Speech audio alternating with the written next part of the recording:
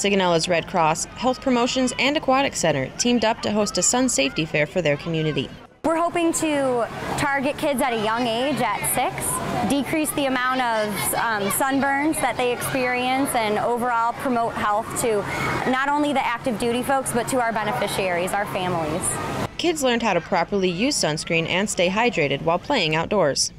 Heat cramps and heat strokes affect millions of Americans every year, and especially with regards to skin cancer, can be fatal, and they're all 100% preventable. So we're going to teach the kids to buddy up when they swim, put on sunscreen, and we're going to target some of the parents too and teach them about how to better protect their families during this time of year. Reporting from Naval Air Station Sigonella, I'm Petty Officer Rebecca Sunderland.